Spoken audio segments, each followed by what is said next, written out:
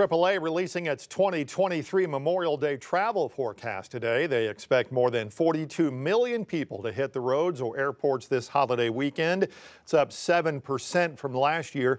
Air travel expected to be the busiest on a Memorial Day weekend in U.S. history, surpassing the old record, which was set right before the pandemic in 2019. Can't really see that far out as far as the forecast is concerned, but it's like throwing darts at a board. Yeah, that far out. We're not going to even get into Memorial Day weekend.